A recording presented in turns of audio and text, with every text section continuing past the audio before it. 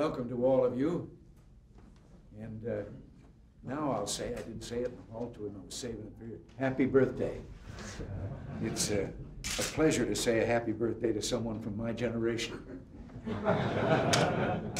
But courage has been second nature to Edward Teller from the time he left a pro-fascist, anti-Jewish government in Hungary and later left Germany for the United States in 1935. Since 1941, we've been able to count him as a United States citizen. Courage, brilliance led him to seek a solution to the major problems of war and peace as he worked in the field of nuclear energy. His courage and tenacity in the face of the hostility within the scientific community made him the father of the hydrogen bomb. But for him, the Soviets would likely have been first to have a nuclear monopoly, and we'll never know if they would have been as restrained in its use as Dr. Teller's atomic company has been. Dr. Teller has been outspoken in urging safety precautions for nuclear reactors. The Soviets have been working hard toward a monopoly of strategic defense, even though they worked it would, had they worked it, would have been first the hydrogen bomb. But once more, Dr. Teller had the courage, support of a defense policy, while at the same time he is the leading advocate of open cooperation in science.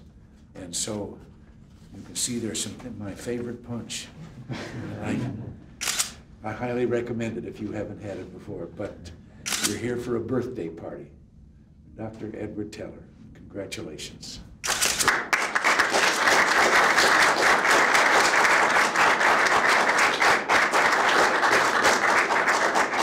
Medal here for your 41st anniversary of your 39th birthday. I'm getting younger very rapidly, sir, and that is all due to your influence. Well, God bless you. If I may respond very briefly, I did want to say that it was not quite easy to start to work on the atomic bomb. I did it with some doubt. And the man who convinced me that I should do it was President Roosevelt, talking to me and 2,000 others.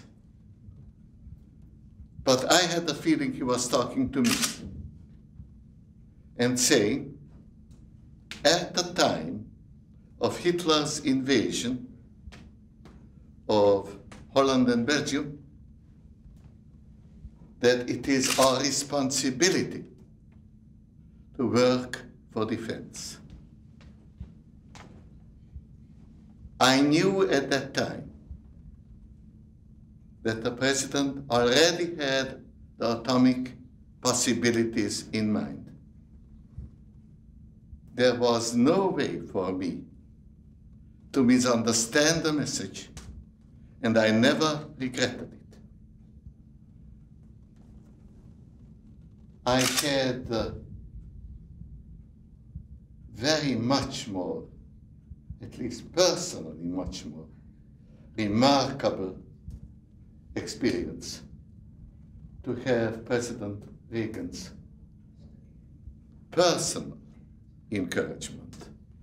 The same as with Roosevelt, but minus 2,000 other people being present.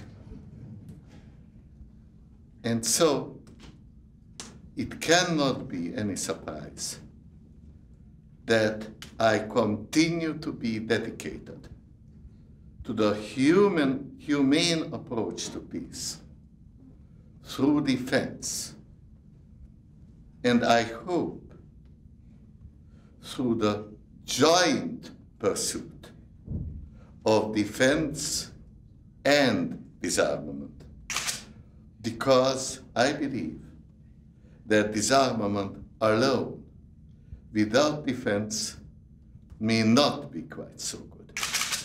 But the two together, as proposed by our president is the one hope with which I remain comfortable even at the age of 41 years plus.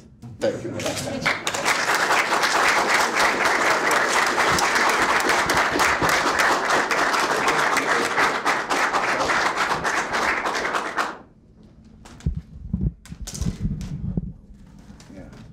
You know what, you don't have to do that. No. All right. Well, enjoy. Thank you. Have a good trip to Canada. Yeah, it shows some daring on my part. We had to close the government down because we couldn't get people across town, and I'm going to take off to Camp David. Secretly, I'm hoping I'll be snowed in. All right, you bet. Thank you. Chicago. Bob Kirby from LA. Hello there. David Mullins. Hi. Joel Cohen. Simi Richards. Todd Durkin. Nice to see you. Our executive director. Todd Lauder. Well, why don't we...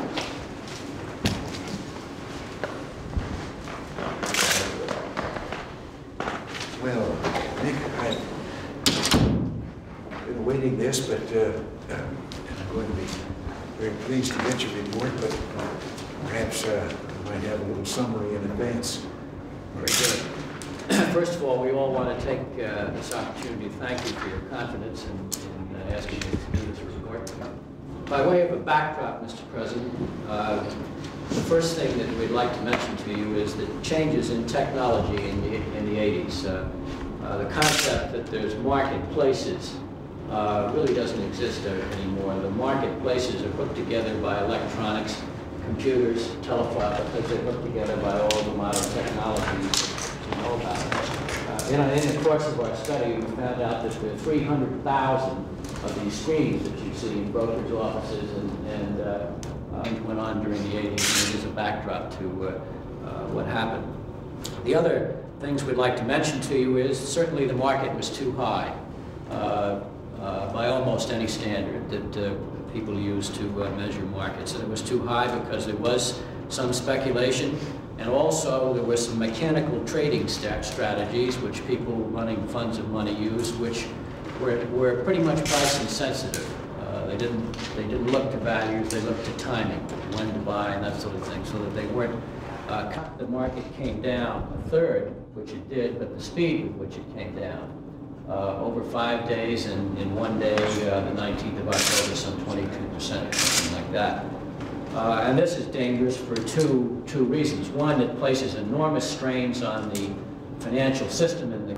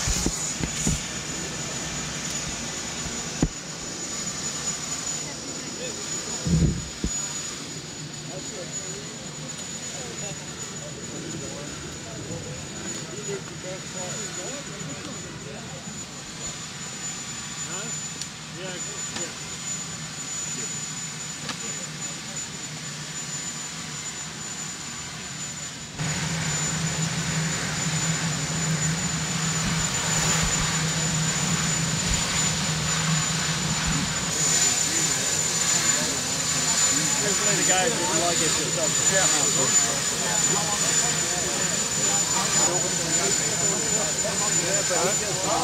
rest of the staff.